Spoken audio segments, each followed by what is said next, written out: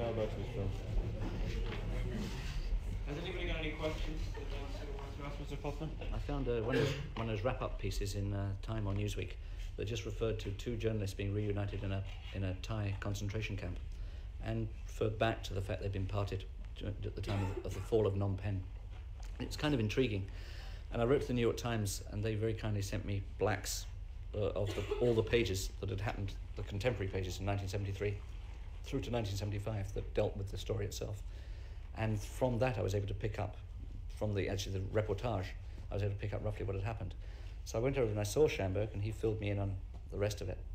And I made an offer for the rights, and he said, well, unfortunately, I've already agreed with the New York Times to do a composite of the whole tale, which they're publishing in a couple of months' time, and there's already interest from other studios, that terrible word.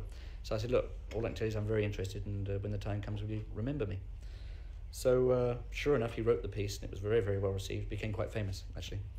And I got a note from his agent saying, did I want to make a bid?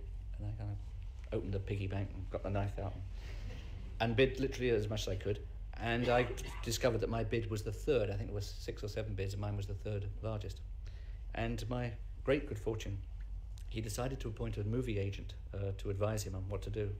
And the movie agent said that his advice would be, despite the fact my money was not the highest, would be he thought that Sydney would be most pleased, or most likely to be pleased, with the result if he went with me.